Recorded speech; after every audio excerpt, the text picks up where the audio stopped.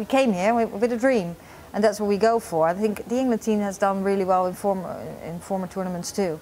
And yes, of course we want to win every game.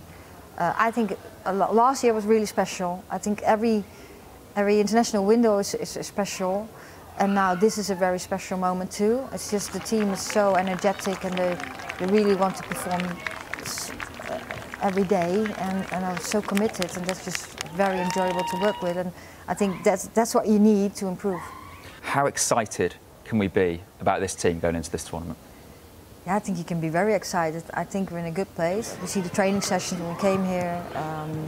Everyone is getting to the next level again. And of course we had a couple of weeks off, and then you have to get started again, you build again. I think we're in a very good place. We have one more week to prepare. We have some animals here too. Just a massive turkey just walking around. We'll just pretend that's normal, shall we? Yeah, that's very normal here. So maybe a kangaroo will come later.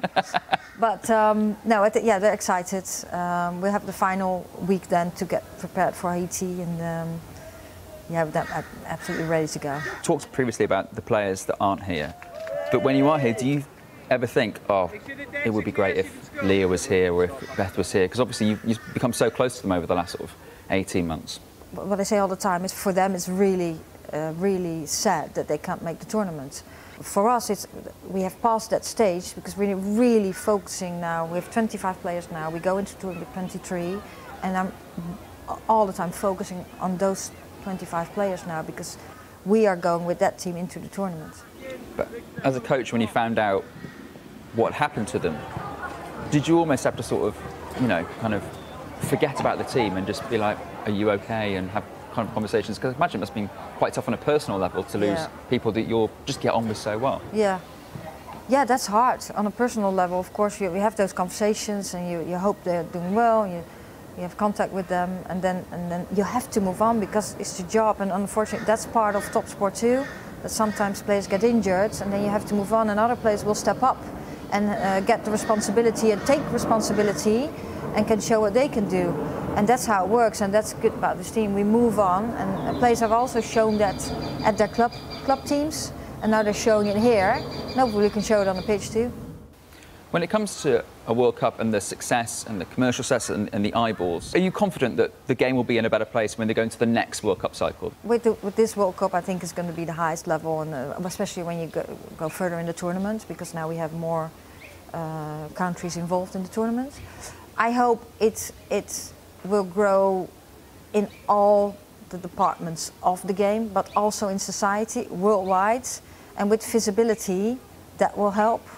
And that will change society, and that also brings up a discussion again that wherever you are, wherever you come from, if you want to be involved in football, you should be able to.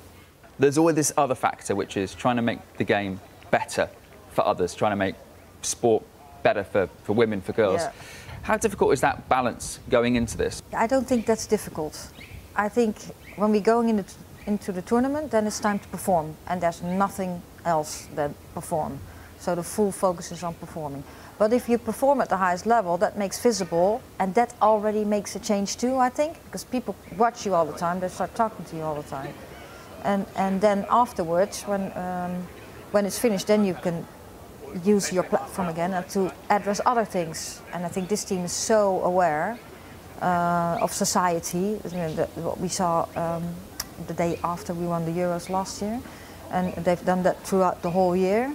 But now we all know that now's the focus on football, and then afterwards we use the platform again to make the world a better place. The players have been focused, they've been training every day, but you've given them a little bit of downtime as well. They seem to be enjoying sort of Aussie life quite a lot. Yeah, they do. Of course we're working hard, but I think the balance between working really hard and being focused and improve, and having some time off to switch off and get some headspace is really important too, because we're not robots. You getting a chance to actually sort of, you know, get out there? Yeah, I was there too. I went whale watching, so we had one day off feet, so I did go with the group with the whale watching. It was really nice. And the beach is on walk distance, so I sometimes go to the beach quick, have a little dive in the sea and then come back. Did you get the feeling that this is going to be probably the biggest World Cup ever? Yeah, I think with the growth of the game, I think it will be. If you see already how many tickets have been sold, how people are talking about it here, but also not only here, but what you see in the media coming through. So I think, yeah, it's going to be really big. I suppose when you get to Brisbane, is it going to feel even more real? Yeah, yes, I think so. But also because then you get really close to the first match, and when you get close to the first match, probably fans will be in the city there. So we see that a little bit more. So you get the vibe. We already got a little vibe because we had an open training session. There were 3,000 people coming to our training session. Well, we didn't expect that, but 3,000 is a lot, especially when you're at the other side of the world. So that we found that really special, and we just hope that all these fans will come to the games and more. And that will give them a good game, and they enjoy it. Yeah, we thought the Aussies didn't like the English, sporting-wise. You're everyone's second favourite team around here. That's what it sounds like. Eh? Yeah, well, they were very positive towards us, so I think we're pretty popular.